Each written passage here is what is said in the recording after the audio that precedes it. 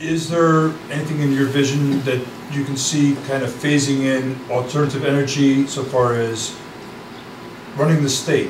Let me ask you a trick question. Can you name the city in the state that's done more energy conservation and conversion than any other city in the state? See if you can do it. Remember that I'm from the city of Stamford. That's a hint. So let me tell you this. Since 1998, Stamford city buildings, including schools, use 19% less electricity than we did in 1998. We have 13.5 acres of green roofs, meaning grass, bushes, trees on top of roofs to cut down on energy loss. We're going to take our government center and put it on fuel cell technology. We have 3 major solar photovoltaic installations in Stamford. 2 at public works facilities, 1 at a school facility being installed this summer.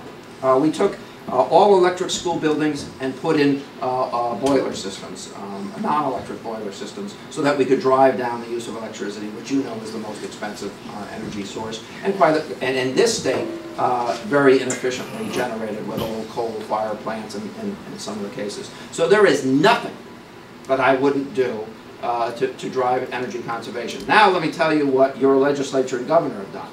They've raided the accounts to pay to help offset the cost of those new systems. That's what they've done. She grabbed 14 million, then she grabbed 16 million, and they're on a money grab. Now, by the way, you know how that money gets paid? You as a ratepayer, right? You know this.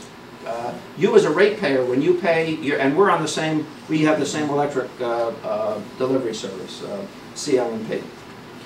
As part of your fee, you're paying into those funds to help people convert to other energy sources or to drive down their use. They've now rated those funds for the deficit.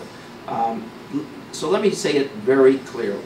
I think we need to spend more money in that particular area. For instance, when the governor gets this money from Washington, if I had been governor, I would have ordered every fuel cell I possibly could have ordered from the 2 companies in Connecticut making fuel cells. And I would have distributed them to communities to get us off of the traditional grid.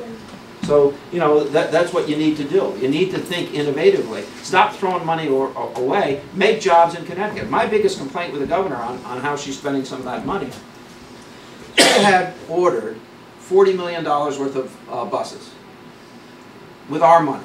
Okay, well, we need to replace buses in the state, I understand that. The stimulus package comes out.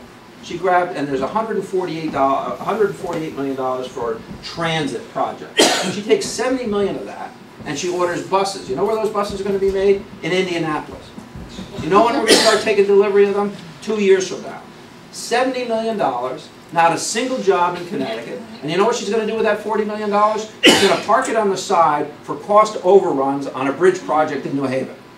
So, you know, 40 million and 170 million, that's $110 million, and not a single job will be generated in the state of Connecticut. And we won't make the kind of progress that we could have made in fuel cell technology being used for transit.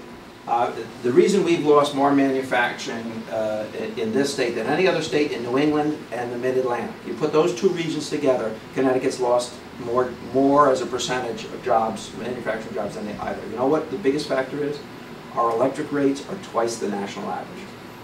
So actually part of the answer relates to what we were just talking about. We need to do everything in this state within our power to drive down electric rates for manufacturing purposes, including cogeneration, on-site cogeneration, giving people the money they need to build mini power plants on-site for manufacturing in the state of Connecticut.